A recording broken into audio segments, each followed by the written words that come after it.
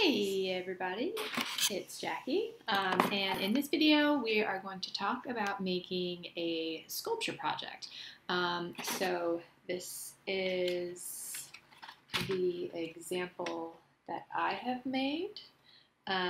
You can see it is 9 inches long, and I have 1, 2, 3, 4, 5 planes in this direction, and then I have 3 serial planes in the opposite direction.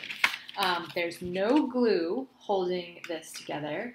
The only thing that is holding this together is the paper and the way that it has been joined together. And that, in essence, is your challenge for the sculpture project. You will make a sculpture, you will use the Bristol paper, serial planes, it must be at least 9 inches in the longest dimensions, and no glue. All right, so I'm going to show you how I made this, and yeah, let's get started. Okay, I have all of my supplies laid out. I'm going to start by taking a fresh sheet of the Bristol.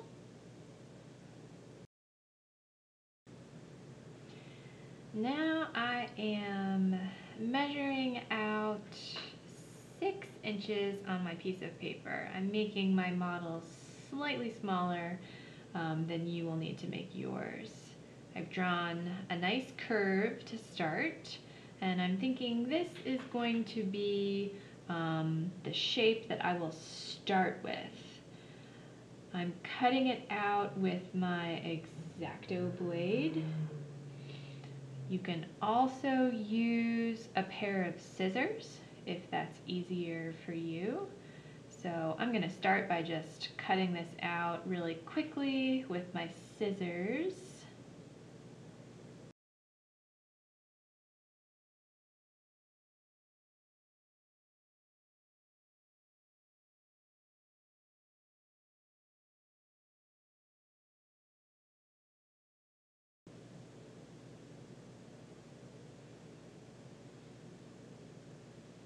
Now I'm just going to clean up the edges with my kneaded eraser. And using my X-Acto blade, I will just tidy up some of these rough edges so I've got nice curves all around my form.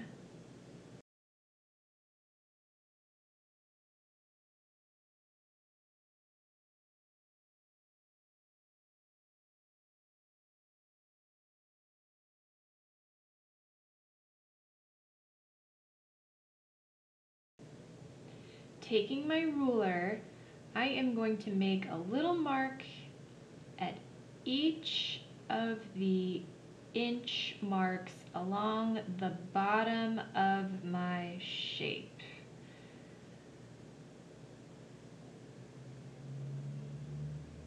Now I'm doing a second set of little dashes, each 1 inch apart. And now I'm going to connect the lines so that I have vertical lines that are each 1 inch apart on my form.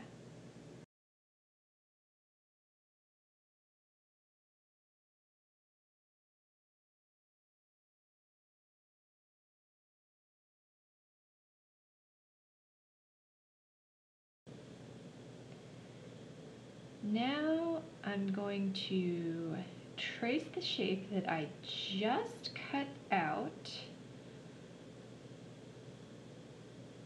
and using my ruler I'm going to measure down about a ½ inch every so often along the curve.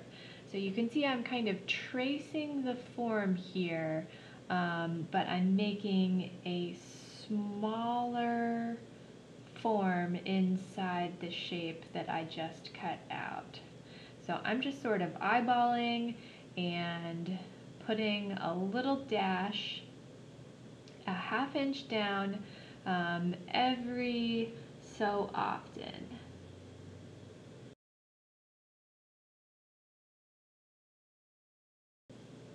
Using my pencil, I'm connecting all of the dash marks that I just made, smoothing out the form as I go, and you'll see what is going to result is a smaller version of the shape that I have just cut out.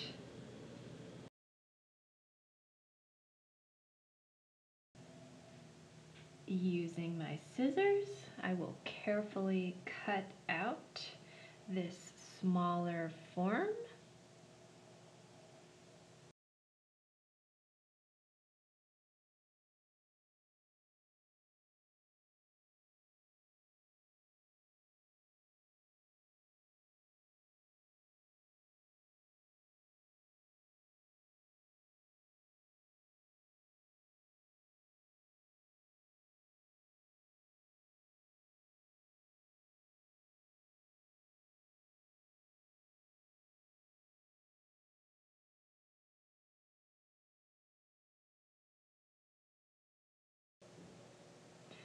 Lining my new shape up with the previous shape, I am going to mark off the 1-inch guidelines with my pencil on the new smaller shape.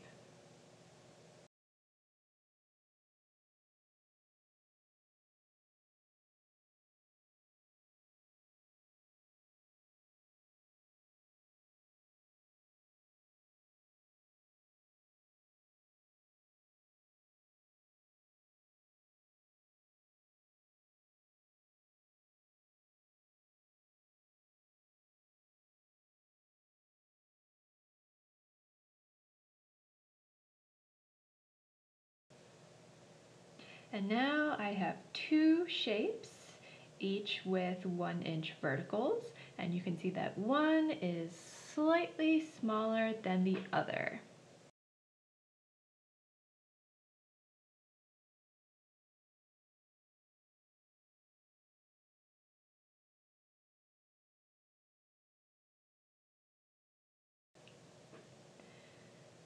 I am tracing my second shape on a clean area of my Bristol. This way I will have 3 serial planes, 1 tall shape in the center, and then either side of the tallest shape will be a little bit smaller than my center rib. And if this is confusing, just stay with me for a minute. It should become clear as I continue working.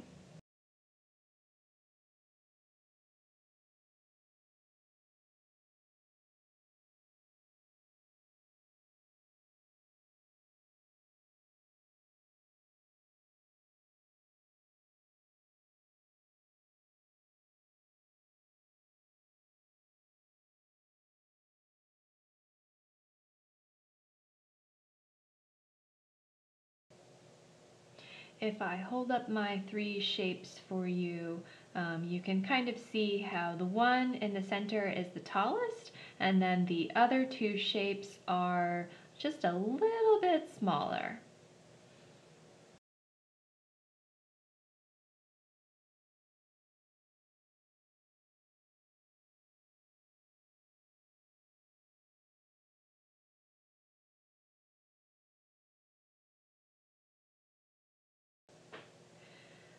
And here I am labeling all of the verticals. So I'm starting with the small shape, the first one, and I am labeling them A1, B1, C1, D1, and E1. And the second shape, they are labeled A2, B2, and on and on. And then in the third shape, they are labeled A3, B3, C3, etc.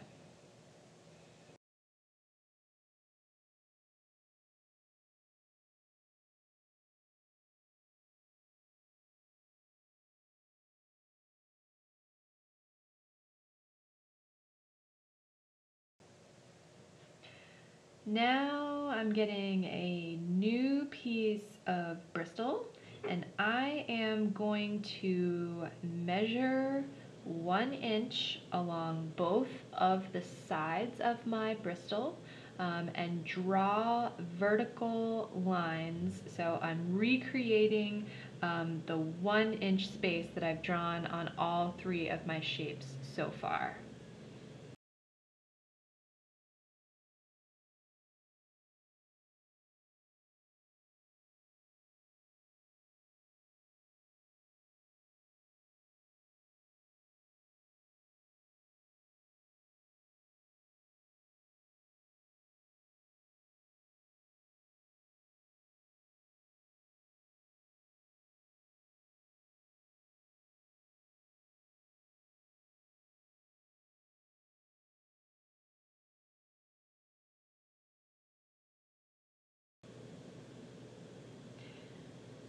Here's where things get interesting. To create the cross section, I am going to take 3 measurements for each of my 3 pieces. So I'm starting by measuring A1, and I'm putting a little mark on the first vertical where A1 aligns with it. Now I'm taking the second shape, and on the second vertical, I'm going to mark off where A2 hits the paper. And I will do the same thing for A3 on my sheet of paper. So now I have 3 points, and I am going to connect these 3 points with the edges of the form here. So you can see now I'm roughing out the curve for the cross section.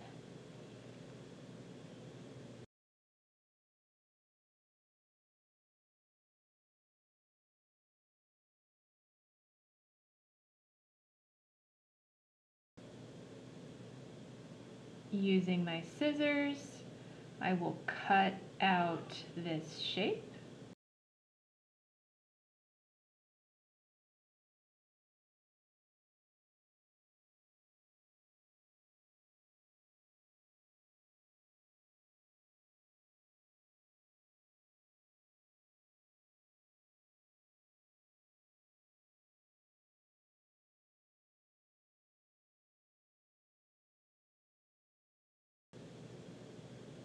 Now I'm going to repeat the process, but this time the 3 measurements I'm taking will be for each of the B verticals. So I will start with B1, B2, and then B3.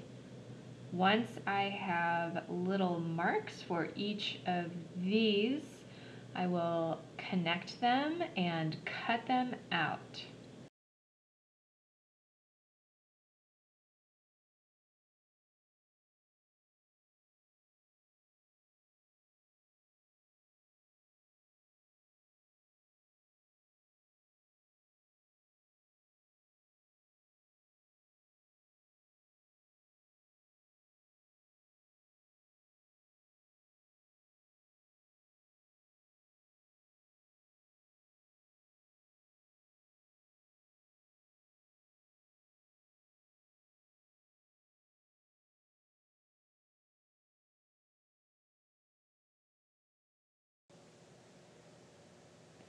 Now I'm measuring about 1 inch or so up from the bottom of each of the 3 shapes that I started with. And I will do the same thing on the 2 cross sections that I've just created.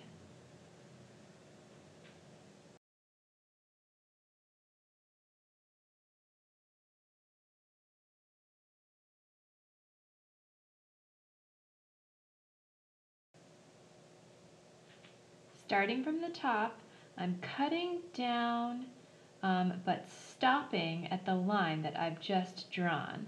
I will use this to create the ribs. On the cross section, I am cutting from the bottom up to the line that I've created. This way, when I join the two pieces together, they should fit snugly.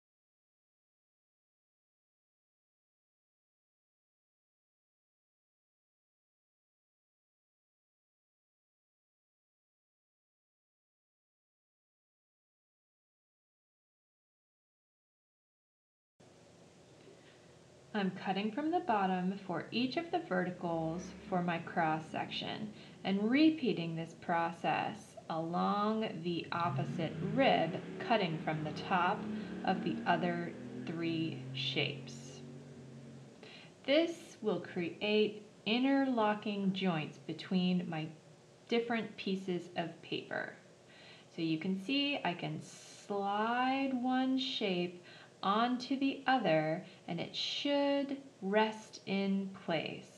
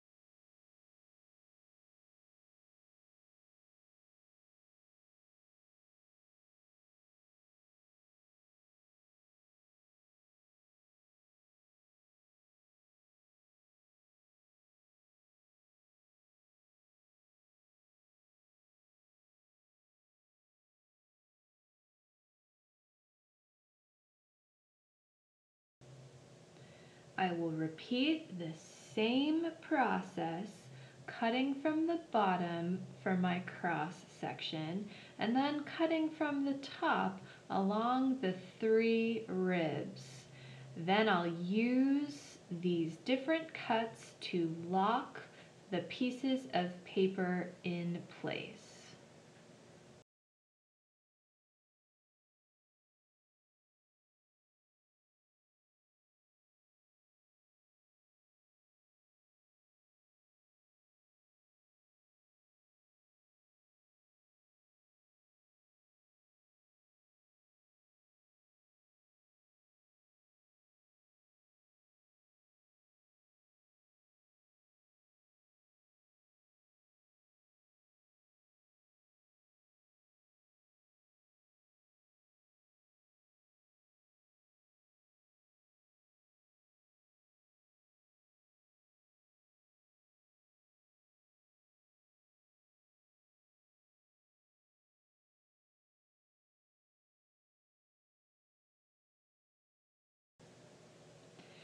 You can see that when the curve and the overall sculpture is much larger, the ribs and the cross section stay together much more easily.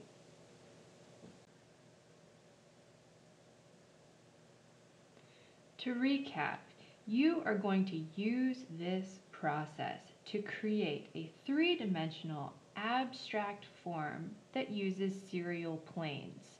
Your sculpture should be a minimum of 9 inches in the longest dimension.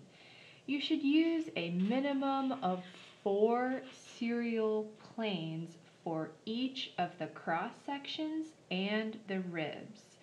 You will construct your sculpture out of the white Bristol paper that came in your art kit, and your sculpture should be able to stand on its own once it is completed. Naturally, when using serial planes, you should incorporate repetition and gradation of size and or shape. In the video I've just shown you, I created 3 shapes that go up and then back down in size. And finally, no glue allowed. The way that the paper will fit together should be the system that locks your sculpture in place. Once you have completed your sculpture, take photos of it from different points of view so that we can see how your sculpture exists in space. Good luck, everybody, and remember, if you have questions, please email me or visit me during office hours.